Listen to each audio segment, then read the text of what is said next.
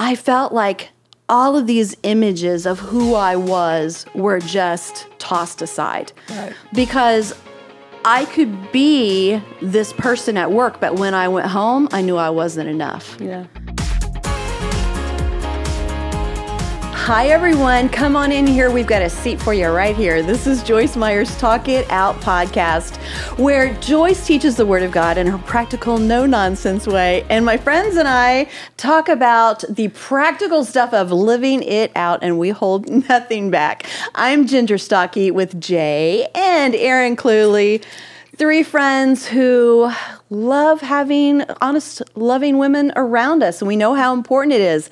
When we need a little extra help, ta-da! Ta-da! We ask our friend Miss Joyce, and she's here with us today. They make me answer all the questions. Yep, absolutely. We just toss the questions at you and sit back and wait for the wisdom. I think I might toss a few back today. Please don't. Oh, look out. Plot twist. Look out. So she may ask you some questions too, Yeah. because you guys are one of the girls too. So come on in, let's talk it out. All right. We were just talking hair, which I think some of our friends would enjoy hearing some of the just, useless information that we throw around while we're sitting talking. Well, you may have noticed that Jay's hair is a lot longer when you saw her last bit time. longer than usual. She's gotten it caught in the car door. Yes, into the toilet. Almost put it in the toilet. Sat on it when she came in here. Yes, and I was just kind of like this. And that just sparked a conversation about hair. Yeah. Ginger has her hair straight today. My hair's straight today. I don't do that very often because it's far too much work, and I'm basically against doing something that doesn't stay put and won't last for long. Not in summer in Missouri. It's just no, not worth it. Exactly. So much humidity. Yeah, By it's the not end of the worth day, doing. And then Joyce was telling us how wonderfully she takes care of her hair, how often she gets it done. That's why it always looks just right. Well, my hair's baby fine. It's just like baby hair, so I have to get it cut every 2 weeks. And because there's some white stuff under here. I don't believe never. it. I don't believe it. Is it dandruff? I get, I also get it touched up every 2 weeks. Otherwise, I get those little gray Your sparkles. wisdom. I call it wisdom. my prettier. wisdom starts showing. Yeah. And I don't know how gray my hair is, nor do I ever intend to know. I love that. Found some gray hairs this week, and I said, Mike, look at that.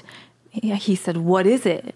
It's gray hair. So I tried to pull it, and I pulled the wrong one, so it's still there. Yeah, but they're stubborn little boogers.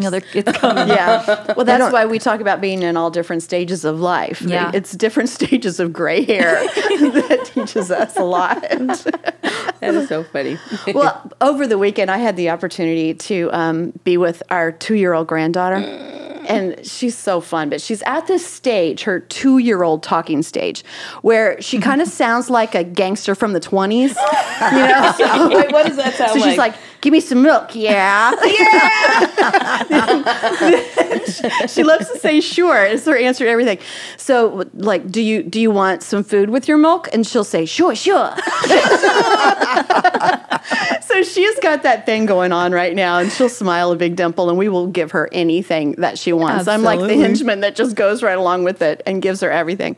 But one of the things that I was thinking about is how hard we are working to tell her at 2 years old who she is. Wow. That you are loved, that you are brilliant, that Yeah. you are beautiful, that you are destined for good things because God is with you. And for all of us as adults, we haven't all had that kind of upraising from 2 years old on. And even if we have, because I have, we still hit those times that we kind of forget who we are. So today we're talking about what a lot of people have called like an imposter syndrome, where you kind of feel like, one of these days they're all going to figure it out, that I'm not really who they think I am. I don't have it all together the way that it looks. Let me start with you guys. Have you guys ever felt that imposter thing? Yes. Would you like me to tell you more about it? It's up to you. You don't have to, but there's not much absolutely. talking it out if you don't. I'm going to give you one-word answers today. Absolutely. I think like even sitting here on this podcast, we've been doing this for almost 2 years, and even still I'll get here and I'm like, Aaron, who do you think you are that you should be sitting here talking with Joyce Meyer and these women who are brilliant? You have nothing to say. Like, eventually they're going to figure out you're just making it up. So, no, this is not like a feel sorry for me. This is me just being honest. Okay. So even as like an adult, I think we all have those moments. Felt that at different times. Yeah. We've all kind of been there. Absolutely. I think it's you have a lot of value, though. I just want you to know. But this is a preface to say, I don't need you to validate me. Okay, all right. I know you love me. Okay, all right. You can tell me later. I'll tell you later. I love just watching this conversation. We're going to get there. Don't worry about it. But I think we all experience that in our lives every day. You are put in situations, even if you know that you're supposed to be there, right? You still are, the enemy knows where to get you and when to hit you, and you question yourself. I can give you some good news. I love it. When you get old enough, you finally get over it. Do you? Do you just not care anymore? You just get to the point where it's like, it is what it is, take it or leave it. Yeah, I love that. I look forward to that. Did you have that at different times in your life? Oh, yeah, I had a lot of it because I was abused in my childhood, and I certainly didn't know who I was and tried to be like everybody. Tried to be like Dave, who's nice and calm, and my pastor's wife, who was sweet and merciful, and my neighbor, who could make her family's clothes and had a garden. And I tried it all, and before I finally got around to just being me and finding out who I was in Christ. And, you know, a lot of people still, it amazes me really how many people still don't understand what that means. Well, let's start there, because we've all talked about it on this podcast. You talk about it all the time, how this is very likely the most important thing you can grasp, because you can't even understand salvation, who Christ is and what he's done for you without this knowledge. So what does it mean in Christ when you say that? Well, let me just first say that a large majority of churches don't even teach this. So I was in church for a lot of years before I knew who I was in Christ. And it's actually a phrase that's all over the Bible, especially in Paul's letters. And I have a thing on the internet for anybody who wants to look it up called Knowing Who I Am in Christ. And I think there's like 40 different things on here that the Bible actually says that we are in Christ. I won't read them all, but just for example, I am complete in him. So let's just take an example, like say, a single girl is invited to something where she knows everybody's going to be married couples. Okay. Well, if she doesn't know who she is in Christ, then she can feel like she's really out of place. She doesn't belong there. She shouldn't be there. Something's wrong with me because I'm not married. But if she knows that she's complete in Christ, then she doesn't have to have a man to complete her. She's complete in who she is in him. And it's the same way really with anything, like even like what you were talking about, Aaron, about feeling unqualified to be here. You're qualified in him because you made yourself available. And so, you know, I'm alive with Christ. I'm free from the law of sin and death. I'm far from oppression, and I will not live in fear. I'm born of God, and the evil one does not touch me. And it's just, I mean, every one of these are just absolutely beautiful. And if you can really learn who you are in Christ, and it really, we're in Christ by faith. When you receive Christ as your Savior, then you're considered to be in Christ. And so if you're in something, whatever that something gets, you get. So we were considered to be in Christ when he died on the cross. So when he died, we died. When he was raised from the dead, we were raised from the dead. He took our sin. Yeah, he took our sin. When he ascended on high and was seated at the right hand of the Father, the Bible says in Ephesians that we too are seated at the right hand of God. So literally, believers live in two places. We live here with our feet on the earth, but we're also living in heavenly places with Christ. And when you can really grasp how much he loves you and what he's done for you, and that he says he never will leave you nor forsake you, his thoughts toward you are more than the sands of the sea, you're made acceptable in him. And if you meditate on those things instead of what's wrong with you all the time, then after a while, you get it. But it's amazing how many people that I talk to about knowing who you are in Christ, because that's the only thing that's going to keep you from being insecure. Either that or you're going to try to get it through your career, how much money you have, how you look, what you wear, who you know, and I'm done with all that. Yeah. You know, I went through all that, and that's all just a bunch of fluff and air. You talk about something that's an imposter.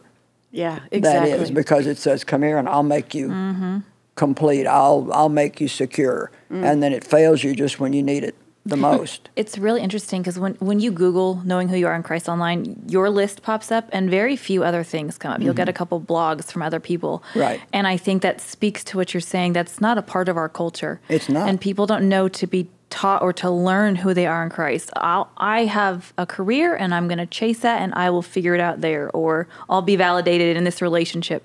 But we aren't taught often enough. And it's actually one of the most important foundational doctrines that Paul taught, who we are in Christ. Like, and it takes hearing it over and over and over, really, for it to sink in. So what we're going to do right now is we're going to listen to another way that Joyce explains it and one of her teachings, and then we'll come back and we'll talk more about it. 2 Corinthians 5:21. For our sake he made Christ virtually, that means really, to be sin, who knew no sin, so that in and through him we might become endued with, viewed as, being in and examples of the righteousness of God. What we ought to be, approved and acceptable and in right relationship with him by his goodness. Now, to be honest, you could take that one verse and study it for the next 2 weeks. And maybe if that's all you looked at for 2 weeks and thought about it and meditated on it, it might begin to start to sink in. Jesus took your sin because he's good, not because you're good. He took the penalty. He took the punishment. And he gave you his righteousness that he earned by never doing anything wrong. And we can't figure it out mathematically in our head, but the Bible says that if we believe that, then God views us, or he sees us as his very own righteousness, because he sees us through Christ. He sees us. He doesn't see us in our old sinful state. He sees us as these new creatures that we are, where? Inside, in our spirit. You are a spirit, you have a soul, you live in a body.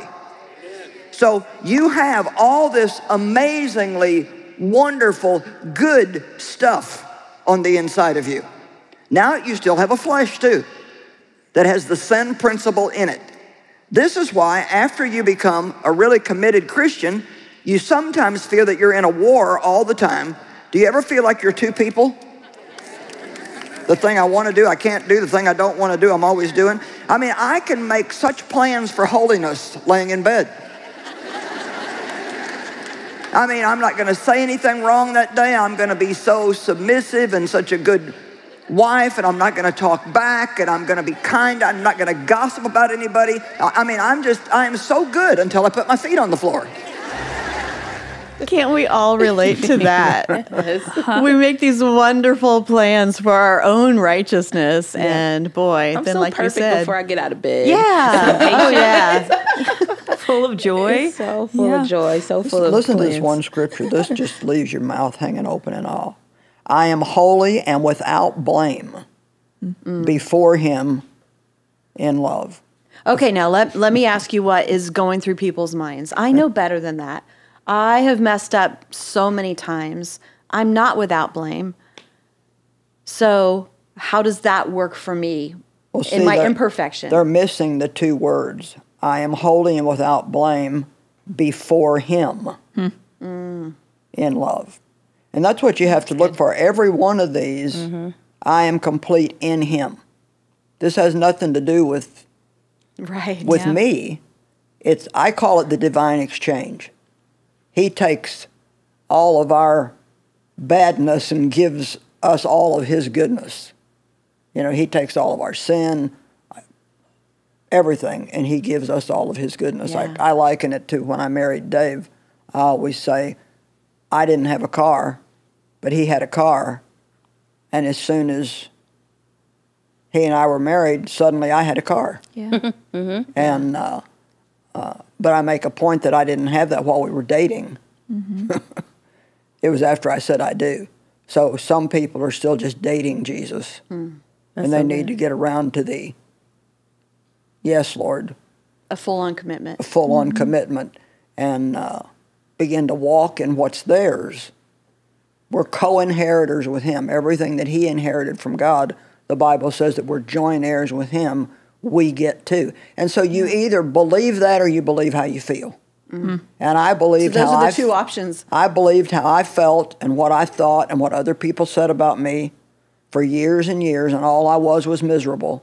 And when I finally decided to believe the Word of God over how I felt and what I thought, then I started having some joy and some peace and beginning to enjoy my life. I love that. I love the analogy of the car. Yeah. That just makes it so real. Right. And I'm just walking into something this past couple years, like where I'm really like grasping how wrong I had it. I thought I knew God and he, I knew who I was, but looking back and just reflecting when you asked earlier, if I've ever dealt with that, I've really taken these past couple years to really do some life reflection, right. to be like, what is up? Like, what are the good things, bad things? What can I work on right now? And just looking back, I realized how much of an imposter I've been the majority of my life. Like, I'm a pastor's kid, even though my relationship with my dad wasn't perfect, but I'm a pastor's kid. And I thought that was my identity at first. Mm-hmm. Everywhere I went, I was, Pastor Vaughn's daughter. Like, that was my thing. I was a worship leader. Then, but then going to a school where I was one of the only black girls like in my school. And I look back at pictures of me even in high school where I had blonde hair. Mm-hmm. I got blue contacts. I didn't even realize. I look crazy. Like, I didn't even realize I wanted to fit in so badly that I have long, I still love braids. Don't get it wrong. I got a couple blonde streaks in there. Ain't nothing wrong with that. But I'm saying, like, I had a full head of blonde braids and blue contacts wanting to fit in so badly until the fact that even when I got married, I became his wife, you know? And so now in this season of my life of trying to figure it out, I'm like, God, who am I for real? And I realized all that time, like, I was dating God, but I was married to the other situations. Right. I was married to my identity was in my father or who I looked like in school or what I did or the job I got, the degrees I got, the marriage. But now it was a reality check. And so when you brought that up, it just really struck something with me. Like, I am so at a place now where I just want to be like one with him that the car is now mine too. Like my identity is found in him, not in who I'm with or what I'm doing. How are you making that shift? Talking like this, being and actually having those reality check moments to look back, taking that time to reflect, be like, girl, you not this high and mighty, that's nothing. And nobody cares what you did. Nobody cares what you do. Like, it's about who you are with him and really just having those honest conversations with God and being honest with him and repenting and saying, God, you know what? I had it all wrong. And teach me what this looks like. And I'm almost feeling like, and it's hard at almost 40 now, like that I feel like I'm starting over to an extent. And it's not a bad thing. And I'm encouraged by Joyce, like the fact that you talk about this stuff. And I know that, like, how old were you when you married Dave? And like, you realized? Oh, 26. Oh, okay. So, but I'm saying, but like and when I hear like how even... I didn't realize it when I first married Dave. I gave him a lot of trouble for a long time because I didn't know who I was in Christ. Yeah. If you don't have your identity straight and know who you are, you normally put that off on other people. That's so true. And you want them to make you feel good. You want them to make you whole. And, I remember it was a few years, but God told me, he said, stop giving Dave the responsibility for your joy. I remember, I've heard you say that a couple of times, and I've always felt really annoyed by it because I'm like, that's what I'm doing, Aaron. I am putting my feelings of myself on somebody else. Right. I have to take that back to God. You're not annoying. What you told me was hard because it's where I was. Yeah. It's so good. It's not easy. And you know, something that's important for people to know, no matter how old you are, the devil loves nothing better than to try to make you feel bad about yourself. Yeah. Mm-hmm.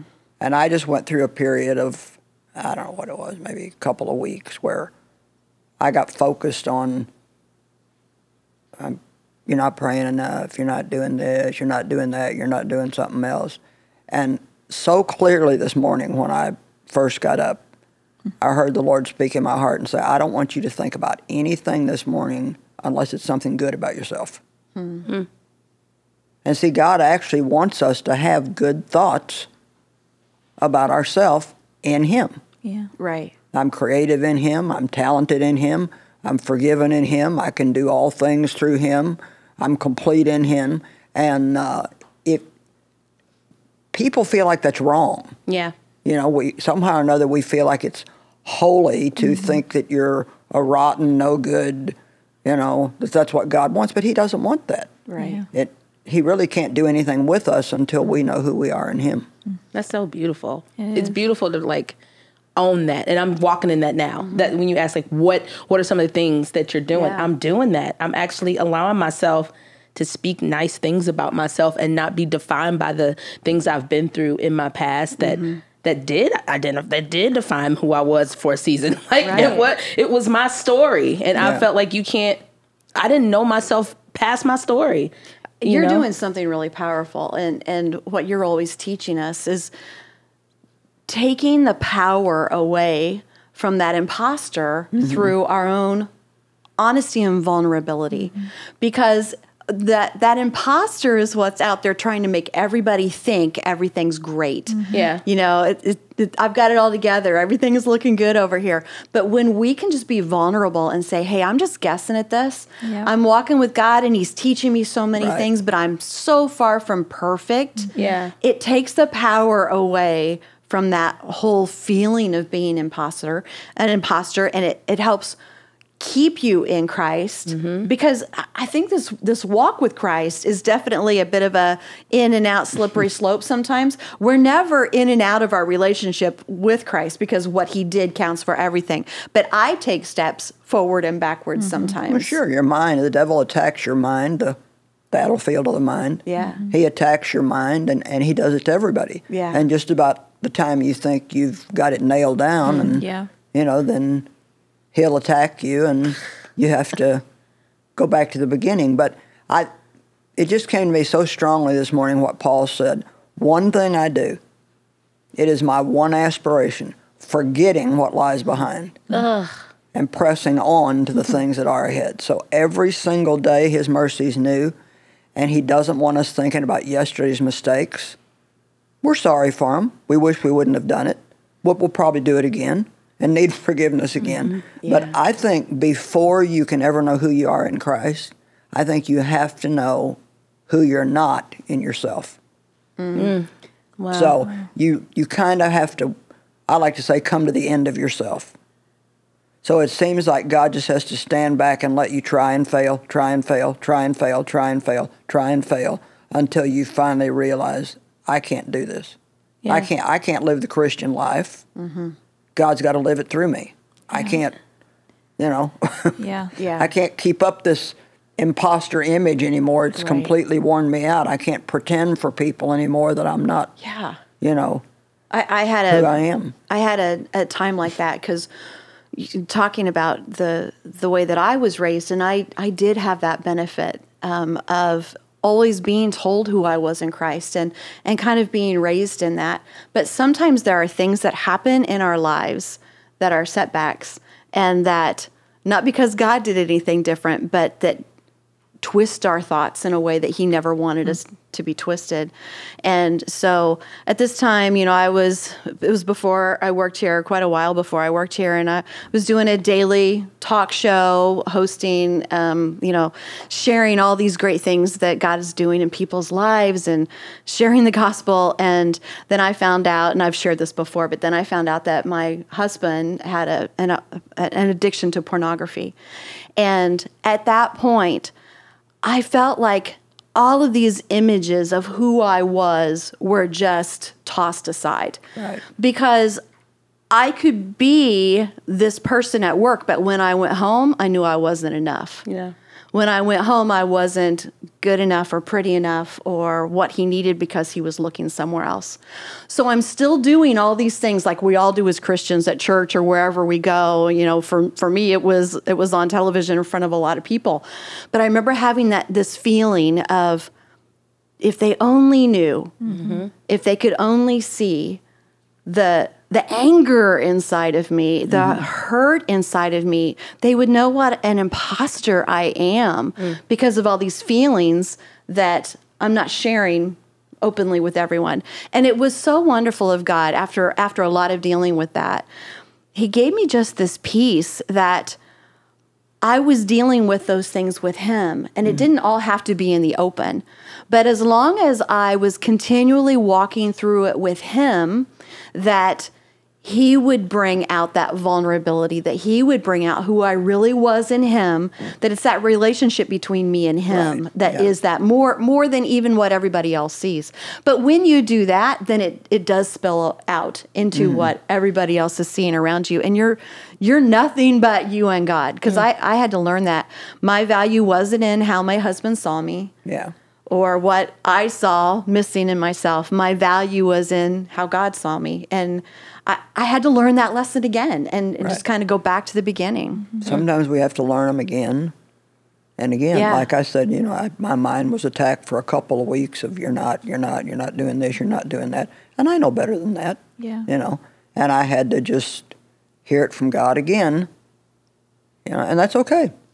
Yeah. One thing when you're sharing about the car, that analogy that I thought of was how when you say I do, you're continually getting to know either your spouse, but then also your relationship with Christ. And so I walked with God for a long time, but I'm still like every day seems to be new. And you'll go through seasons like when I had children, I looked different. I responded to things differently. I didn't change, but parts of me had to change because I now have two humans I'm taking care of, and it just affects your everything.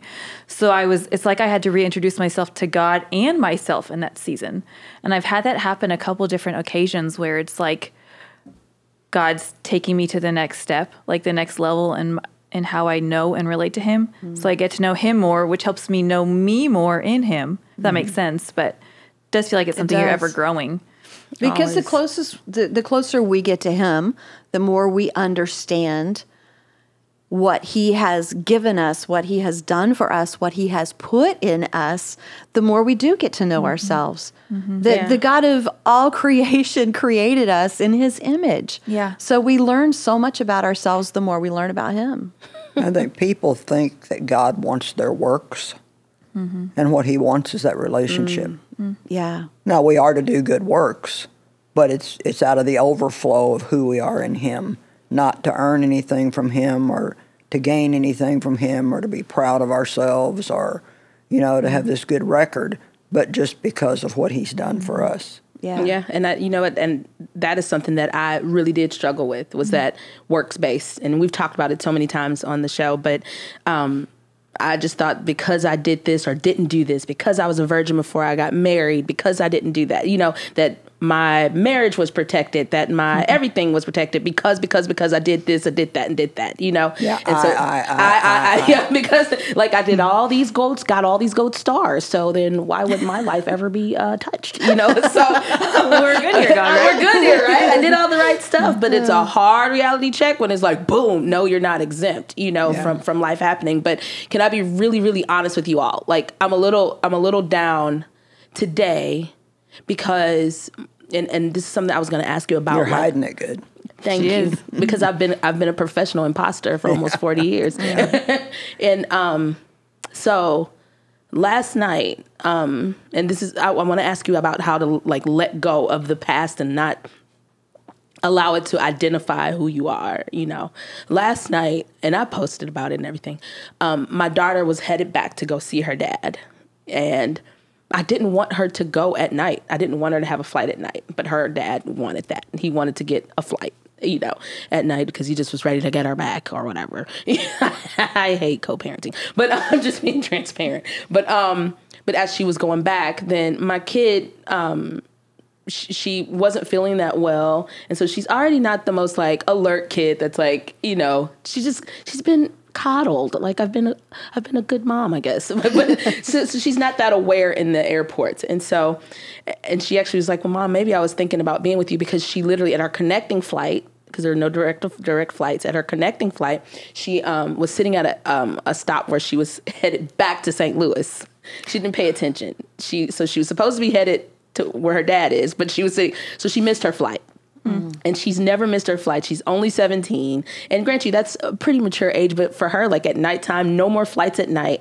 I was really upset. And I was just like, I felt so helpless. I felt like a bad mom, because I'm like, how am I even in this position where my kid has to go back and forth, you know, to see her parents. And so I felt like a bad mom, even though it wasn't my fault, you know. And then she called and she was scared. But of course, I'm like, I got to make this work. And so I was calling friends to find out, like, because I have friends everywhere, thank God, you know. So one of my friends ended up getting her. Before I was so angry with my ex-husband. I mean, I was angry. Like, how could you have put us in this position? You know, that she was not feeling well and she's stuck. And I was just like, I lost it, guys. Mm-hmm. I lost it on the phone to him. Like things that I even thought that I was healed from, I clearly was not, you know. And to grant you, I know it takes time, but he hurt my mind that last night, and I felt bad. And I repented to him. I was like, I'm sorry, I'm just upset. And when my baby's involved, then it just makes me upset. But I lost it, and it was ugly. I was ugly. I was just ugly. And I'm like, and I was like, God, please forgive me, help me. And thankfully, one of your executive assistants who got me, her name's Penny. She got me this little bracelet that says 26.2 now that I wear it. It's a marathon, not a sprint.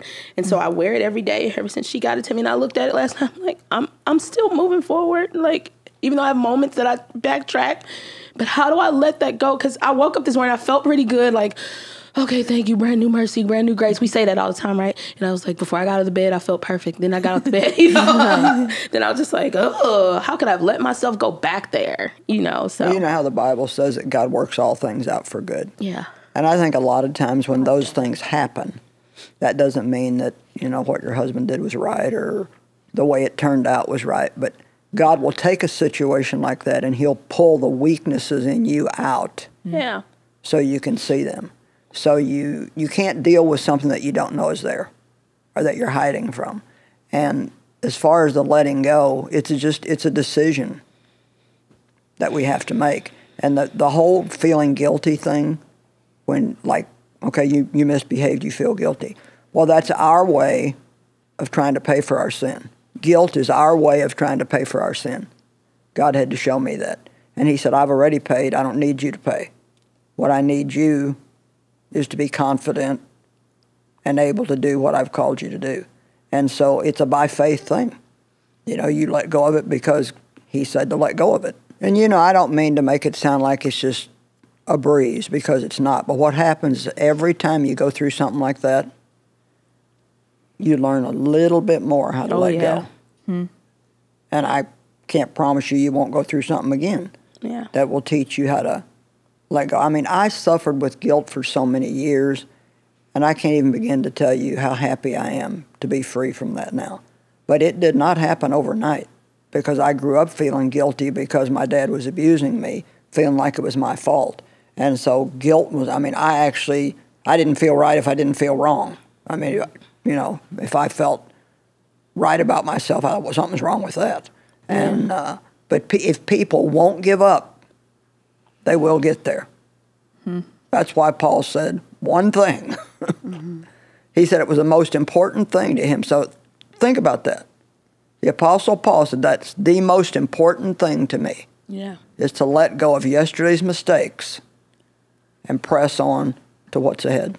I think we have such a strong desire, a drive to be perfect. Oh, yeah. Mm-hmm. Yeah. And that formulates our self-worth, our self-value. And that's what we're talking about here is that's what we're fighting against naturally. I know I hate it when I do these things that you're talking about too. And I, will act out or make a wrong choice or say the wrong thing, whatever it may be, and beat myself up over it.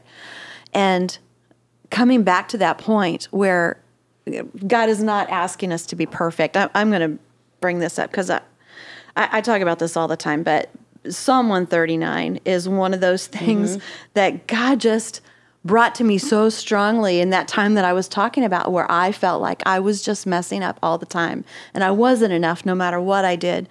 And just the way it begins, it says, Lord, you have searched me. You know me. You know when I sit and when I rise. You perceive my thoughts from afar. You discern my going out and my lying down. You are familiar with all my ways. Before a word is on my tongue, Lord, you knew it. He knew what you were going to do and what you were going to say. And yet then it goes on to say, you love me so much. That verse that Joyce was talking about, your thoughts toward me are more than the grains of sand on the beach. So even when I know that I am so far from perfection, that I just blew it in a big way, God comes back and says, I know everything about you. And I still adore you. And I'm going to help you. I'm going to teach you. And I'm not going to leave you in that place. We're never going to reach perfection, but we're going to get better. And I've gotten so much better. And I've seen so much growth, really, in all of us. So you were surprised by your behavior, but God wasn't. Yes. Yeah. Yeah. I was like, ooh, clutch my pearls. She still got work to do. It's so funny you say that. I had a very similar experience last night for something that I, too, thought I was way past. And I was actually like this week thinking, wow, Aaron, we are doing so good here. Aaron is doing so good here. Aaron, myself, and I. Yeah, me, myself, and I. And last night I lost it and I blew up. And I'm hearing. Last night was a night. You guys were a mess last night. It's so good you're here today. And I'm hearing words come out of my mouth. And I'm thinking, Aaron, you just stop speaking. And I couldn't. And I thought, well, just up. We'll just go with it at this point. But it was awful. And I had the same thought you did. And I thought, this is not where I have come so far to go back to that spot. That's not where I want to go. So I love you, friend. I love you too. Okay. We got a lot of letting go to do here. Yeah, but what that does, and honestly, it seems like the more transparent I become about talking about where I am and currently, right now, the more the enemy tries to prick at things. Oh, yeah. To allow that to come back up and fester back up. And so he knew what we were studying about. He knew, and I'm like, I am not that person anymore. I was declaring it. Oh yeah, I don't lose my temper like that anymore. I'm over him. Sayonara, sucker. And I'm listening, it's like, oh, your baby. When it's something with my kid, it's something that happens. I don't know. And I'm like, I turn to the Hulk. Mama Bear comes out. I was like, I'm like, how could you? And then it was certain things that came out in that conversation that had nothing to do with my baby being at the airport. It's like, hey, you did this and you cheated on me. And I was like, oh God, what is wrong? I'm like, she just, and then in my mind, I could just hear Satan saying yeah, you're still that person. You're still that person. I'm like, I don't want, that is not my identity. That's not who I am. So I did immediately. And so that's how I know growth is happening. I immediately denounced it. I still felt really bad, but I denounced it no, that's not who I am. I even humbled myself. I apologized, and I repented to him and to the Lord. And so I was like, that is growth. So I gave myself a little encouragement, said, you're not as bad as you used to be. Well, everybody watching us today ought to feel pretty good about themselves. It does do something to know you're not alone in all these things that you're feeling or doing, whether it's today or tomorrow or 10 years ago, whatever it may have been. That vulnerability takes away so much of that. We can quit being an imposter and learn and walk in who we are in Christ, what he's done for us. Because I don't have to stay at that point where I felt like I wasn't enough. And the most important thing is to never give up. Yeah. Yeah. I want everybody watching to remember that. Do not give up. It may be a slow go, but you'll get there. And don't let the devil tell you that you're any different than anybody else, because you're not. Yeah. Thank you all so really much. You know, it's a good talk. It's hard stuff to throw out there. Really hard. But my notes were all about how prepared I am for this and how well I'm doing in this area. And I just sat here and not at all. But I do want to like say this before we leave, is like, because I grew up in church and I grew up surrounded by leaders, and this is no shame towards it, but these types of talks are